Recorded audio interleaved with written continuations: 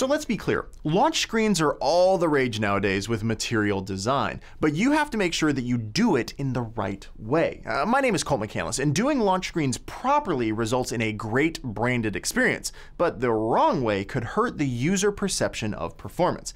Remember, when the user launches your app, they'll be shown a launch screen while your app is loading and getting ready to display. If your application launches pretty quick, then this preview window is only displayed for a quick flash, and then your app will appear.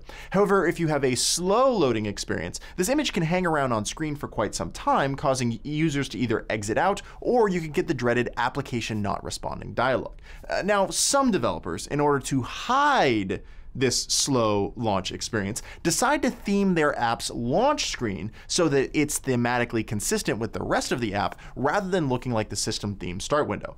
Let's be clear, while this seems like it solves the problem, it doesn't. See, in this scenario, the screen may look better, but that doesn't make it immune to users exiting due to slow load times or the ANR dialog popping up. Basically, you're just covering up the problem. Another way to cover this up is to turn off the initial startup window using the window disable preview attribute. When you do this, rather than the launch screen being displayed, nothing's shown. So the home screen sticks around until your app suddenly pops up. This feels like a different problem to the user. Basically, what appears to be the screen freezing or stop responding to input, and then they sit there and just jam their finger at it. Listen, user perception of your launch time is really important and not something you want to mess up. So if you're going to put in some launch screen branding, make sure to do it the right way.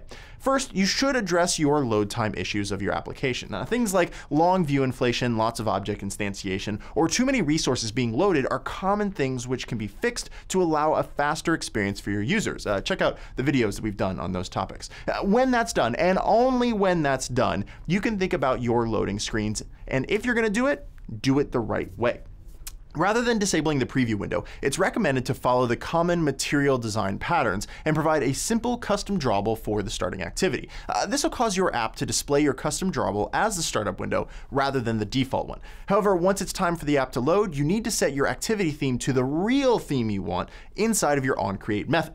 The result is a nice branding experience coupled with quick load times, resulting in happier users. And that's really what performance is all about, right? I mean, faster apps leading to happier users. That's why you should check out the rest of the Android performance patterns content, and don't forget to join our Google+ community for other great tips and tricks. So keep calm, profile your code, and always remember, perf matters.